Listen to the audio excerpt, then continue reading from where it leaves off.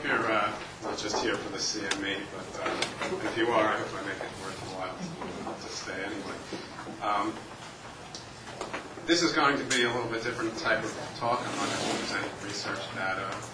It's going to be a little bit more conceptual, so change your focus perhaps. I'm going to pose a couple of questions to start. Why is methadone maintenance still considered to be controversial? Are people who object to methadone maintenance, or they have valid concerns, or are they just ignorant? Is methadone maintenance part of a recovery process, separate from it, or opposed to it? Today I'll be discussing these questions within the context of my work over the past 9 years in developing and directing a unique and innovative program at the Kirkbride Center in Philadelphia, where we offer methadone maintenance within a recovery-oriented residential rehab setting, and aim to break down barriers between medical treatments and recovery movement. To preface my talk, I'd like to say a little bit about my background because it informs where I'm coming from and the direction of this, and especially how I came to methadone, which was after I just worked not knowing anything about methadone in the addictions field for some time. I did my psychiatric training at the Institute of Pennsylvania Hospital and psychoanalytic training at the Philadelphia Psychoanalytic Institute. I worked my addiction psychiatry at the Institute of Pennsylvania Hospital. The whole thrust of the Institute was a fairly high-end type of program, and it was very geared toward psychotherapeutic approaches and integration of psychotherapy, 12-step recovery, and pharmacologic approaches. It was psychiatrist-led, but not strictly medical model. What I mean by that is it's psychiatrist-led, but in a recovery model, as opposed to a medical model. Hopefully you'll understand what I mean more by that. So, fast forwarding for a moment, as we went through the 1990s, the Institute was essentially sliced and diced by managed care and folded in 1997, and suddenly on the same site was the Kirkbride Center, which has been there now for 11 years. The mission of the Kirkbride Center is very much geared toward treating the medical assistance population. I tried to bring the same type of integrated approach to addictions treatment as we developed a rehab program at Kirkbride. And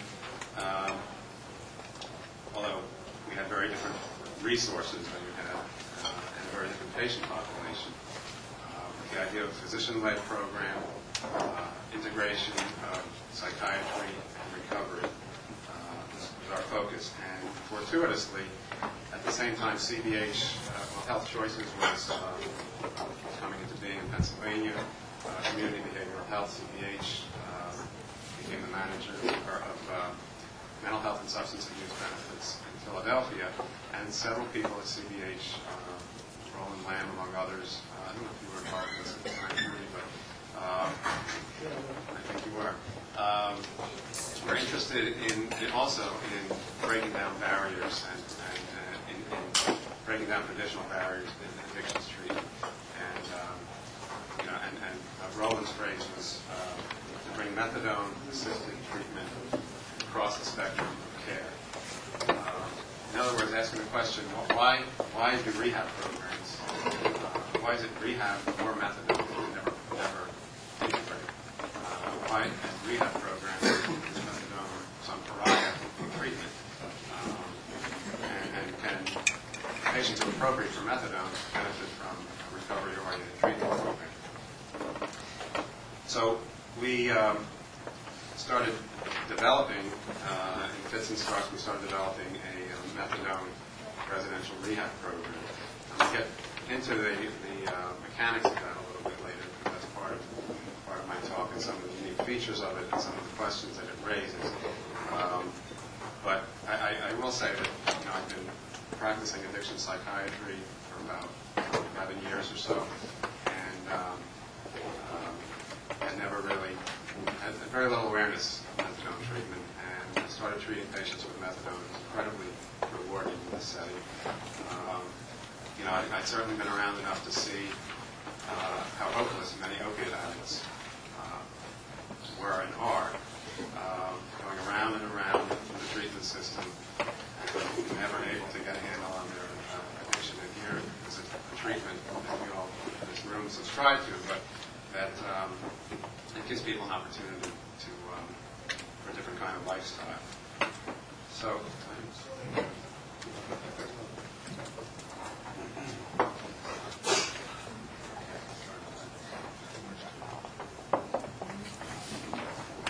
Okay, so that's what I've been talking about.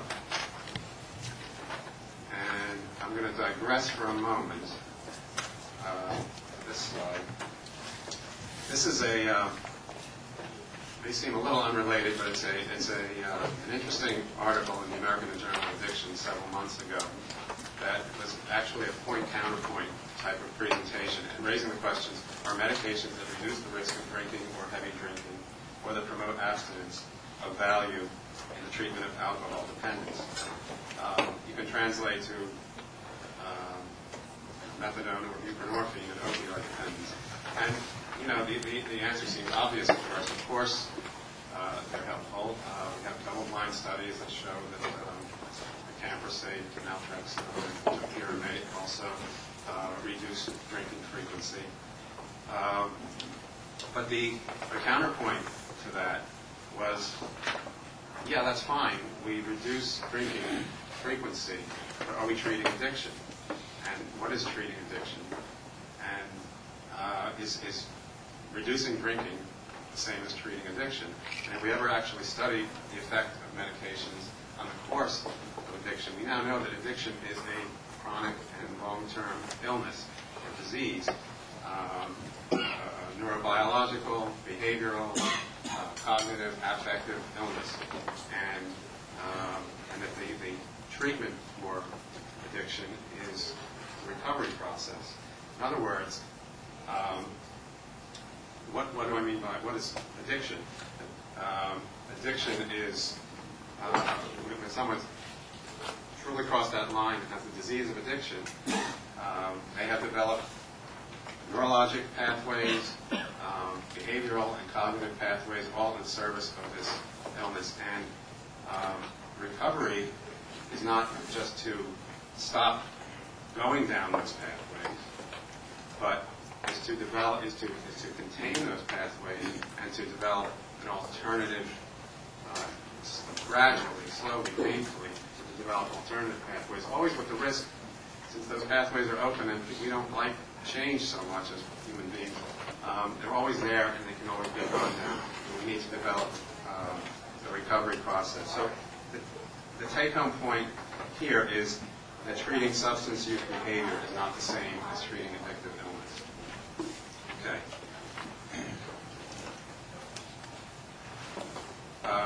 So when we use pharmacotherapy, when we use methadone in treatment, we're using a medical intervention. Are we using that medical intervention separate from any awareness of the recovery process? Or are we trying to do it in the context of the recovery process? What I'm arguing for today is that we attune ourselves to our interventions being in the context of recovery, and we are aware of the ways that our medical treatments can actually act in a counter to recovery. The key word on this slide, I would say, is responsibility. When a patient presents symptoms and they come to me as a doctor, there's a role dynamic there that you have your symptoms and I'm your doctor. I'm going to treat you. I'm going to make it better. The patient is in the passive role. I'm assuming responsibility for your symptoms, for your problem. That is anathema to people coming from a recovery orientation. We cannot actually medically treat addiction. There's a psychoanalytic addictions psychiatrist in Boston named Edward Cancian. He writes some really interesting, good stuff about this, and he talks about the physician's role as a primary care therapist. In other words, we can offer the modalities. We can guide someone in the recovery process. We cannot treat the addiction. We can offer the modalities such as methadone maintenance, such as family therapy, individual therapy, 12-step program. Look at the whole picture, and that's a very important role for us as physicians, evaluating and prescribing treatment. I think historically, we in the medical field have not done a great job with addictions, and that's why there's a lot of mistrust and disdain for medicine, for psychiatry, and for methadone, and for our interventions. People in the recovery community often look with suspicion on what we're doing, perhaps because we've tried to treat them on a medical model, and we don't like to, as physicians, we don't really like to look at ourselves as not all powerful, say. We like to think, we have the answer and we can treat the addiction, and it's maybe a little bit humbling, but a little bit necessary to say I can guide, but I can't treat you. The best example of this is when a patient has anxiety, and they want a benzo. Our addict population are very good at using the code words that are going to get us to prescribe. It's not that first of all, they don't know what they're feeling, especially coming out of an addiction. But sadness becomes depression because you can do something for that, doc. You give me something. I've got anxiety. What are you going to do for me? What are you going to do for me? The responsibility from a recovery model, the responsibility for feelings is with the patient to manage through a recovery process. And they need to learn to feel their feelings, not take something poorly. Okay. Moving on. Some of the critiques that I hear from patients, from people in recovery, from family members, from staff that perhaps are at times, it's just methadone is just being hooked on another drug. It's a substitute addiction. You're still addicted. You're not in recovery. You can never get off of it. Okay. On another level,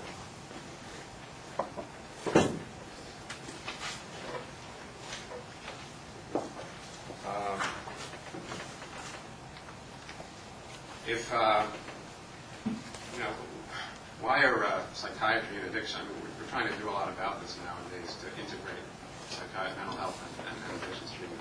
But why are they so separate?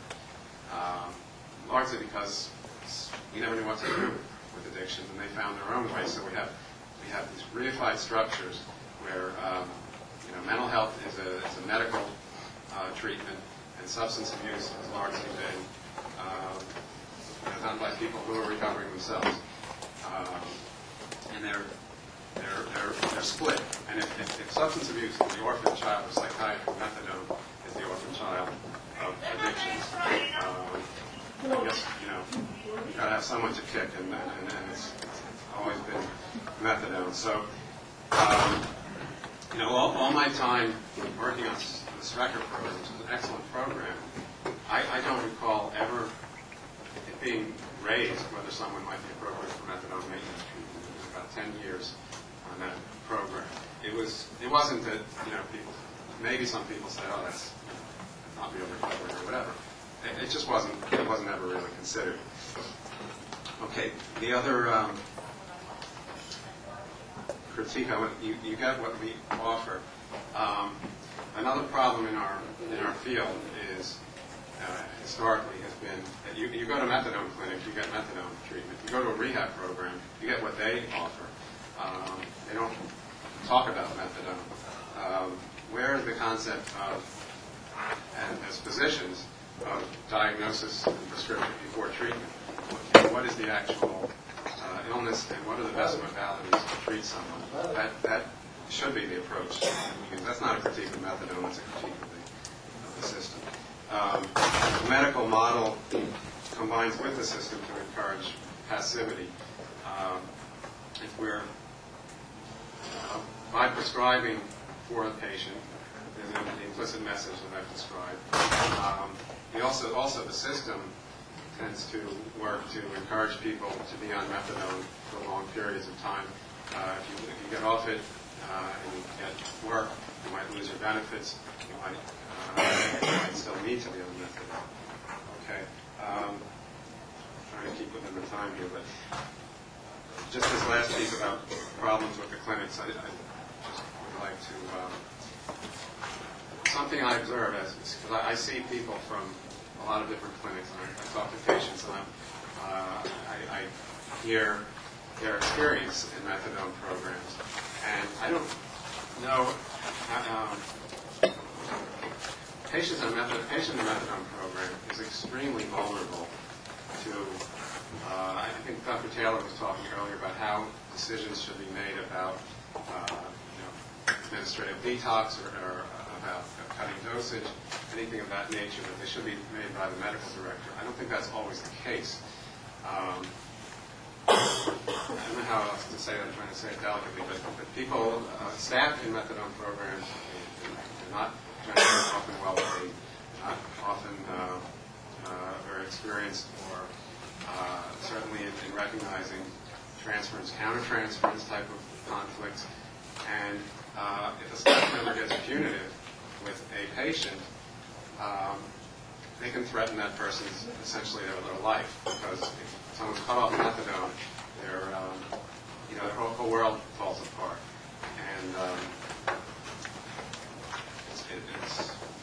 it's a reason why some patients fear going on methadone. I mean, they don't want to be tied down. No one wants to be tied down, although you've been tied down with your addiction.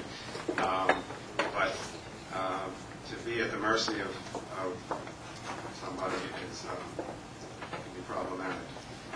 Okay, so we developed this program, and the reason I brought CBH into the picture, and then I'm speaking a little bit to some of those of you who are at managed care agencies, et cetera, because I think this is a model that hopefully can grow beyond the Philadelphia region, or people might consider.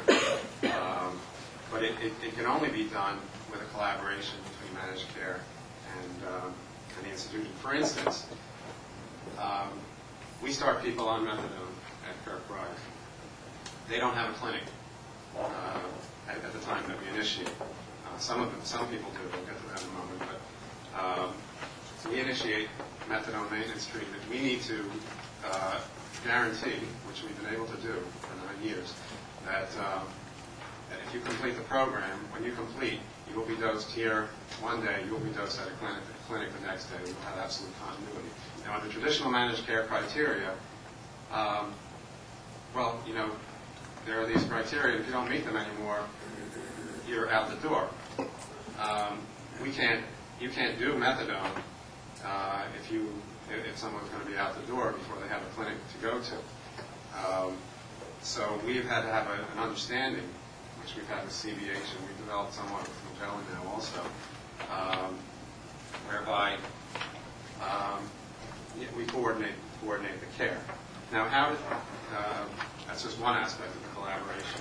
How does our program work? I'd like to describe that for a moment. First of all, we put a lot of patients on methadone maintenance at Kirkbride. We have about 120 rehab beds, and at any given time, generally slightly more than half of them are methadone maintenance. Right now, we have about 60 patients on methadone maintenance.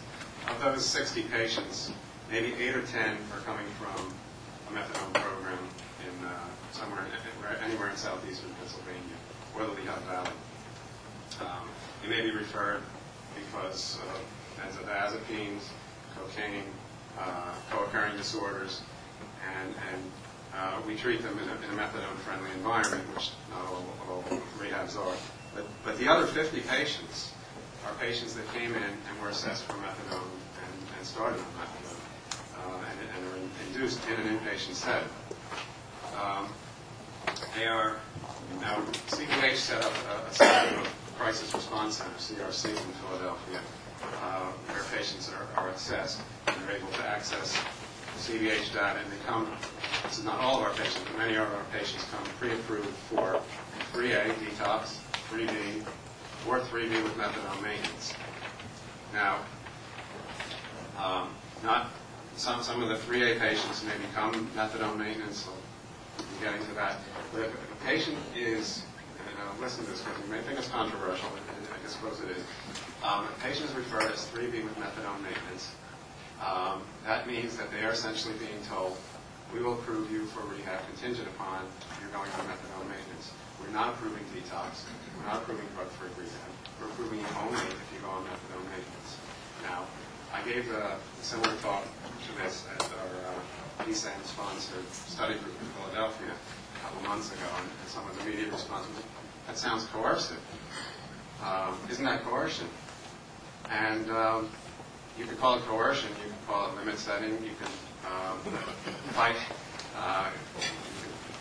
you can call it, maybe we've got time for questions, you'll call it what you like, but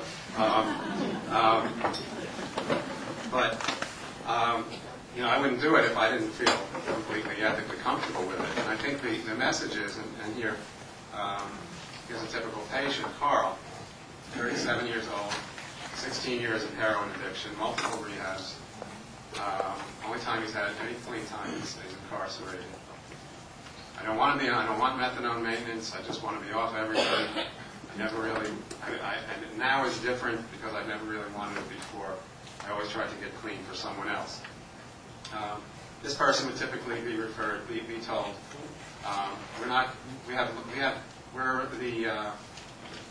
we're managing public funds, and we're not going to pay for you to go through another rehab.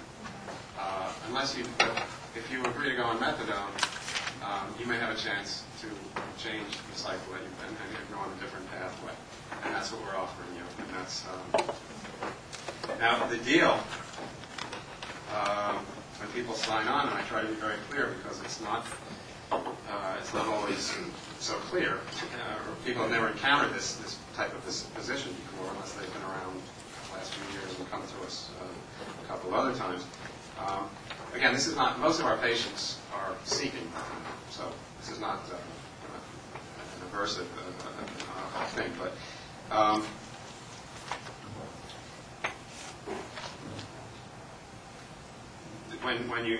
what I tell them is, we're going to start you on methadone maintenance. You will not be detoxed.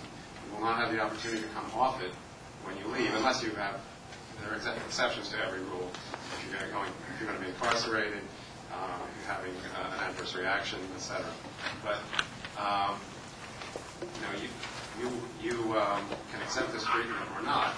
That's your choice. But this is what's being offered to you. And when you leave, I will guarantee you that you will have a clinic to go to. And we refer to there are 11 clinics in Philadelphia and outside the city also.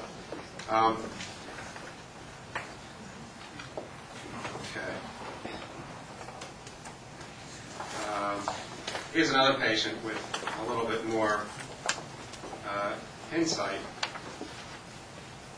And most patients, contrary to perhaps the popular myth, and you probably see this in your setting, most patients are not that eager to be on methadone maintenance.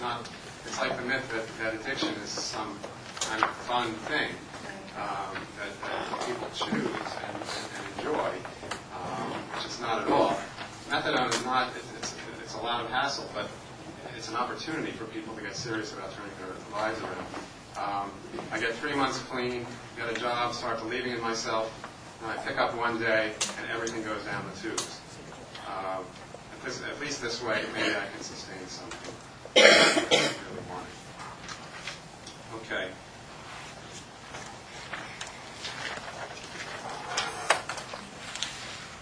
So some of the advantages, and I'm going to do a couple more cases to illustrate. We get the opportunity, to offer methadone not only to the people that are as clear as the cases I just presented, but to people who otherwise would not find their way onto methadone treatment. Donna came to us for detox. 4 years of opioid abuse, heroin the last 18 months. She went on a standard 5-day detox protocol from 30 to 0. Asked to see me, intense cravings, withdrawal symptoms, but she doesn't want methadone maintenance. I said, okay, you know, not everybody detoxes smoothly in 5 days. You're approved for rehab. Let's extend your taper. Let's work with this. Try to go through a slower taper. Some of your abuse was OxyContin. It's longer acting. Let's try to work with you. Got down to 5 milligrams. Same experience. At this point, I said, she still didn't want methadone maintenance. I said, okay, we can try one more round of this, but if you're still feeling this way at the end of one more round of attempted detox, I think it's an indication that you're not making it, and you really need to consider something else. And she did, and she went on methadone and completed the program.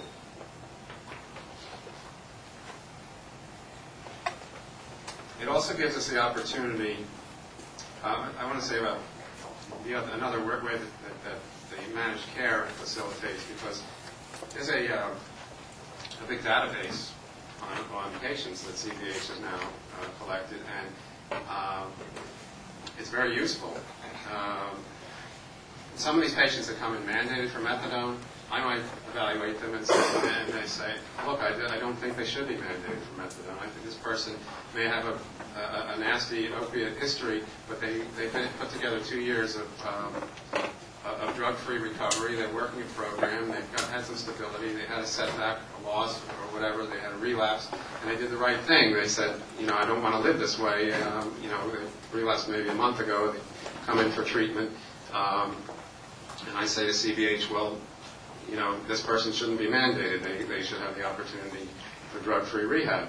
And CVH might say, okay, or they might say, well, that's interesting, but in our database, this person's presented a detox 6 months ago, and 8 months ago, and 12 months ago. So this period of recovery is a bit of a myth. And we generally, when we get as much of the data on the table as we can, we pretty much agree. This program, and you know, it's not the greatest thing since sliced bread. I mean, it's not. We have our problems, but I'm trying to highlight that what we're able to do in this setting, and really with limited resources. We get the opportunity to manage co-occurring disorders. Donna was a very interesting young man. Yeah, very interesting young woman. She had not an unusual addiction history, but a real comorbid psychiatric and substance abuse history. Severe repetitive sexual trauma in childhood, a long history of depression, self-mutilation, multiple hospitalizations and rehabs. She had ECT. She became heroin dependent at age 18. Now she's 29. She tolerated the detox, no problem. She's in rehab. 10 days after the detox, she was experiencing these intense urges to self-mutilate. I saw her as a psychiatric consultation, started going into her history, got all this background, and found out that she's experiencing, even though she had no withdrawal, she's experiencing intense opiate cravings. She's terrified that she's going to go out and destroy her life again. She's in a good marriage, and but her husband has said, I can't deal with this anymore. You go into rehab, and if you relapse again, I can't stay with you anymore. This is an individual, both these individuals would probably never have found a way to methadone maintenance. This was not something that she or I was considering when I first started to talk with her. But that's where she went. She panicked. We got the husband involved. He was supportive, and she was able to successfully make that transition. Okay. So, and I want to make the point that in this day and age, a buprenorphine assisted recovery program is really waiting to happen. But are these agonist treatments, and how can they be seen as a facilitator of recovery, how as an impediment to recovery? And I talk with patients about this all the time. Now, I'm not talking about harm reduction, which I'm not opposed. I don't mean harm reduction in the sense of heroin maintenance, but I mean harm reduction for people who are chronic recidivist addicts who are better off being on methadone for the rest of their lives and may not be 100% drug free. I'm fine with that, but I'm talking about people like these. We've seen a lot of young people, a lot of young women, heroin, OxyContin, etc. Who are scared of going on this for the rest of their lives. Methadone as a facilitator of recovery, again, it's not recovery in a tablet or a liquid, but we talk in terms of it being a stepping stone, laying a foundation for recovery, buying time. So if you're going on methadone, don't just accept it as though that is your treatment. Go on methadone and use the time that you have on methadone to keep these addiction pathways at bay and develop these recovery pathways. And that's not going to happen in a month or two or three. That's why we always recommend at least a year. But build your recovery while you have the protection, the foundation. And coming off it is not going to be purely a physiologic issue. If you have built some emotional stability, supports around you, you have worked some kind of recovery program, perhaps you're in psychotherapy or you have pharmacotherapy that's indicated. As opposed to, how can methadone be an impediment to recovery?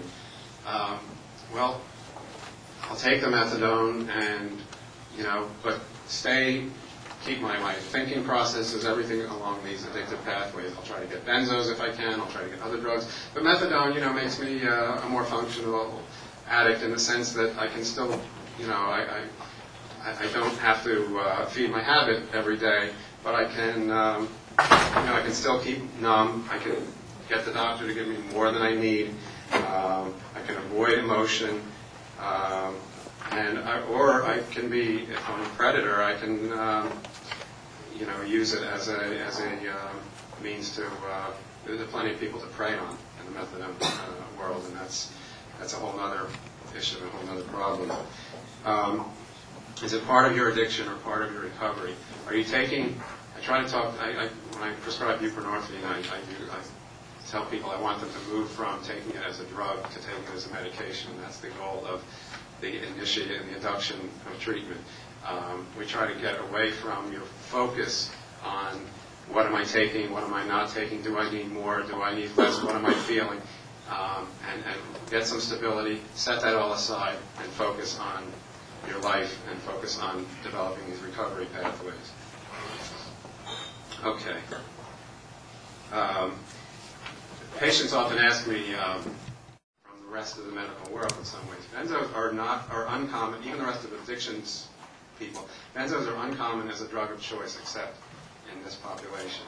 They are a drug of choice in the methadone maintenance population. I will argue that they are extremely hard, if not impossible, to control in the methadone setting, and that few patients can manage them only therapeutically.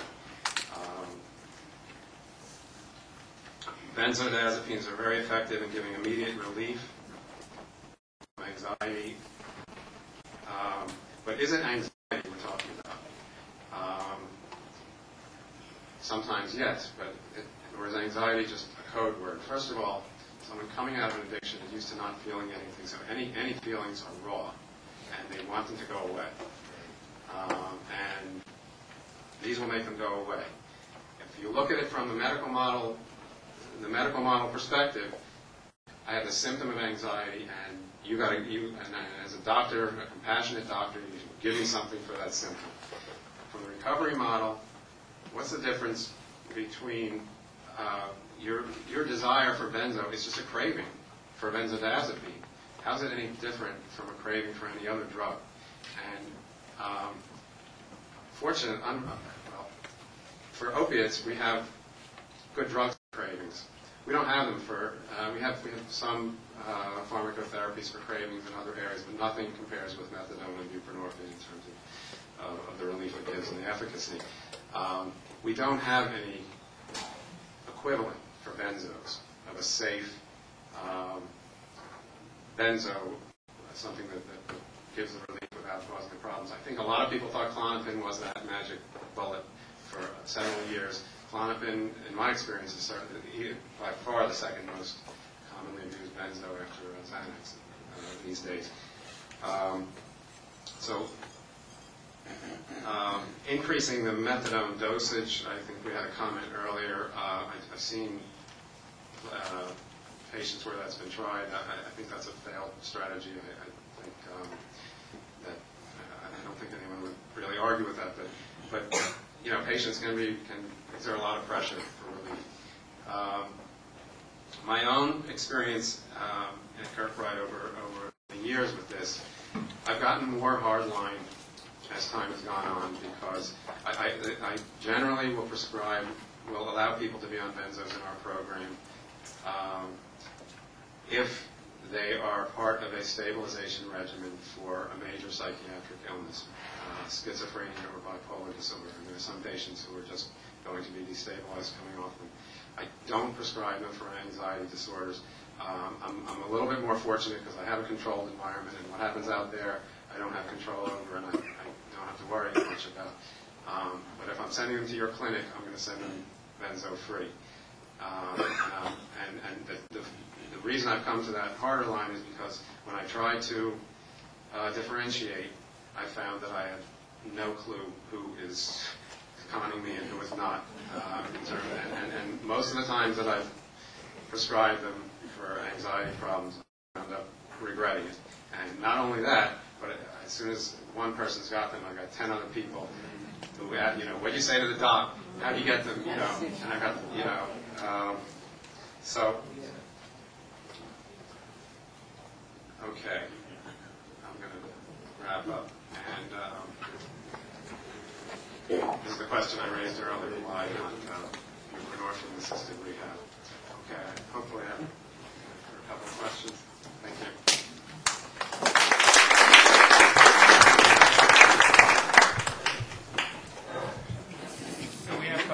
We have about 5 minutes for questions. What is your feeling about the person, the psychiatrist who says you've got to be clean for 2 weeks, 4 weeks, 6 weeks, 3 months before we'll treat your depression, your bipolar disorder, etc.? Well, first of all, I disagree, but I think that in my experience, first of all, it can be very difficult to differentiate early on what the symptoms represent. I've seen a lot of people get treated for bipolar disorder in an inpatient psychiatric unit when their bipolar symptoms were essentially opiate withdrawal symptoms, and their irritability and depressional behavior was really that. I have the luxury of having, I think we all do actually, if you have someone in a treatment program, I like to take some time to diagnose. When I'm confident that there's a diagnosis, whether it's the first day or a week later or a month later, I will medicate. I don't think there's any rationale for arbitrarily holding patients in that way. Yeah, I have a question and a comment. First of all, I thank you for your comment on benzodiazepines. I came to the same conclusion. The longer I work in the field, the more of a hardliner I become with respect to benzodiazepines and methadone. But secondly, I wanted to ask you the question. There was a couple things on your slides about holistic treatment and science versus spirituality. I don't really think why these should be divided. But I was trying to listen attentively to your definitive opinion about, spirituality and holistic treatment in addictions. The reason for that is that I believe that treatment of addictions definitely involves much more than just abstinence from a substance. And it also involves filling that void that opens up after the substance behavior is terminated. And that's where I believe spirituality would be very helpful. Appreciate your comment. it speaks to the limits of what we can do as physicians, but that we have a very, when we get out of the mindset that we have to prescribe something, we can do a lot more than we think. Patients really look up to us. They'll respect us for not pulling out the pad immediately and for offering guidance. A lot of these people they're lost. They don't know where to go, and giving them direction in terms of how to find a recovery path is very valuable. I do have a comment and question.